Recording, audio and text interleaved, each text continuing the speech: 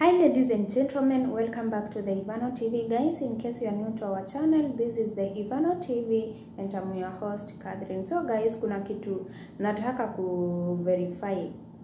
Naona kama huyu msichana anasema yeye amebakisha 2 weeks aende nyumbani na ameambiwa ajilipie ticket ya 1500 reals. So guys, kuna kitu nitawaambia. Wakati ambao umebakisha 3 months ama 2 months, kumbusha Mwarabu wako. Umebakisha 2 months, kumbusha Mwarabu wako. Umebakisha 1 month, kumbusha Mwarabu wako. Remember, kalenda ya hapa na kalenda ya Kenya haziendanishi. Alafu ningetaka nyinyi wa Kenya mjue mko na rights zenu.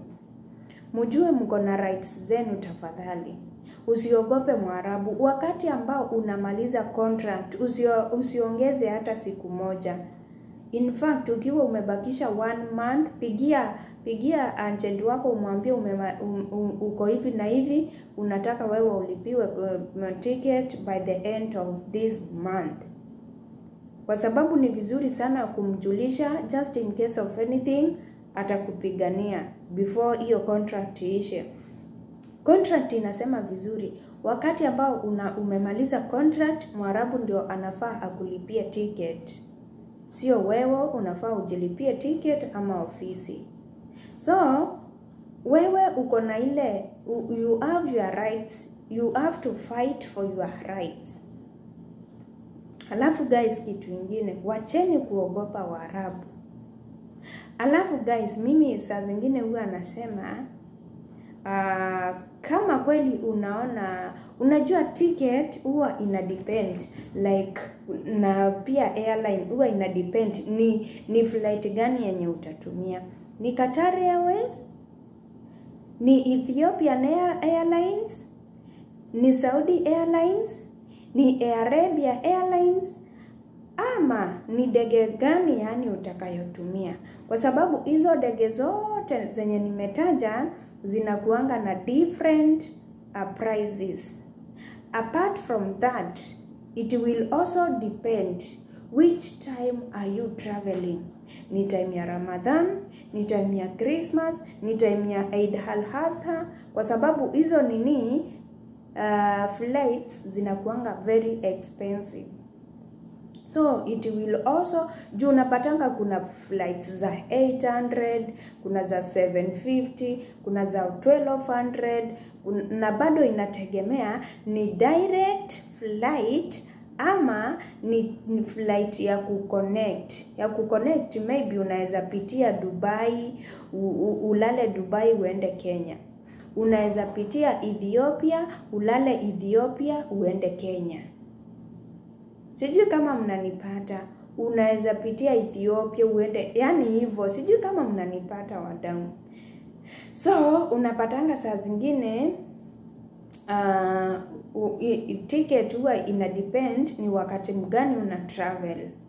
Na mimi huwa nasema ukiona kimeumana kabisa, you have the right to call the police, uwaelezee wewe umemaliza sijui nini, umemaliza contract na boss wako hataki kukulipia ticket. They will definitely fight for you, because hakuna mahali kumeandikwa ati Kadama akimaliza contract ajilipie. Hakuna mahali kumeandikwa hivyo. Na mimi niko hapa kila siku kuwachanua bure bilashi. Me, I don't want to be paid by anybody. I'm just using my own bundles to comp you guys. You understand? Another thing guys. Hii kitu ya kuongeza nini? Kuongeza contract kama agent yako ijui. Guys, chukua tu simu.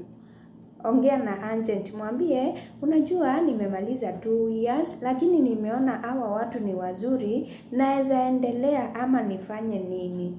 Agent atakuambia vile atakuambia msikize. Kama atakuambia enda Kenya, kama atakuambia enda kwa ofisi urenew, kama atakuambia nini, it's okay. Lakini wakati ambao una renew contract, hakikisha wamekuongeza pesa.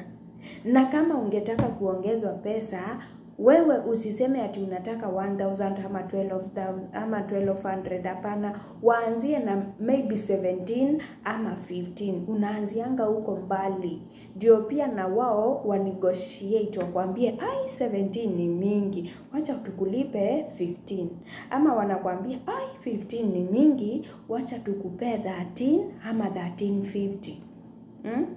Sijui kama mnanipata. So kama unataka kulipwa 1300, usiseme 1300, sema 16 ama 15 hivyo.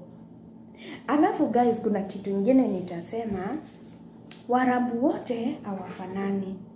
Usione Mwarabu wangu akinifanyia hivi na wewe utake kufanyiwa hivyo. Ningetaka usome Mwarabu wako vizuri, ujue anapenda nini na ni nini hapendi. Tunaelewana wa Kenya? Mimi nawatakia tu kila laheri, na naomba tu msikize bosses zenu. Remember they are the reason as to why you are here. You give them respect. Kama ni kufanya kazi, you do your kazi in that house up to your level best. Umepatana na kauchafu kwa ukuta, chukua kakitambaa tu panguze yako kwa uchafu. Umepatana na kauchafu kwa hizi nini, chukua kanini kakitambaa, panguza. Anytime unapatana na kauchafu mahali, unapanguza tu. Usigoje Mwarabu wako akwambie mbona hapa kuna uchafu, mbona hapa kuko hivi, So mimi I think working in Gulf countries is the best thing compared to working in Kenya. Kwa sababu saa hii mtu anafanya kazi Kenya, unapata huyo mtu anakatwa NSSF, NHIF, KRA, sijui what, akienda analipa, akienda hiyo kazi analipa fare, anaenda kwa kazi anakula lunch, anakatwa. Lakini wewe kama house manager, imagine guys, unapatana saa zingine unapatanga wewe mtu kama wewe Kadama unalipwa pesa mingi hata kuliko ule mtu anafanya kwa ofisi.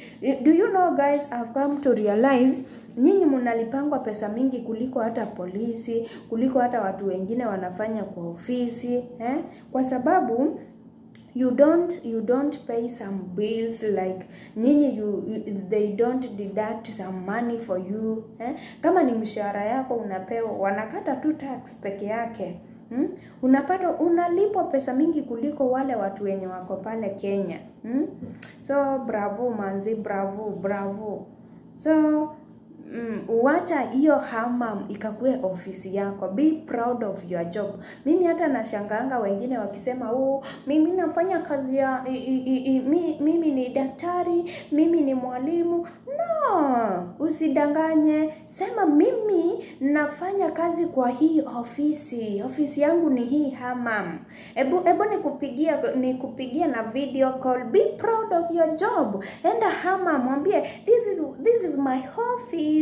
Ama uende maktab, ni maktab ama matba. Enda matba, umwambie this is my office and I'm very proud of it, because at the end of the day the money will not be written at this is for hammam, this is for matba. No. Pesa itakuwa imetoshana yote. In fact wewe ndio utakuwa mbele. Ama niaje wadau. Saa zingine tu unajipigia makofi, unasema this is my office. This is my office. You just be proud of your job, man. So guys, acheni tumalizie hapo. Let me know what you think about it at the comment section. Kama unafikiria nimekuchanua, you can share this video with your friends. And guys, see you in the next video.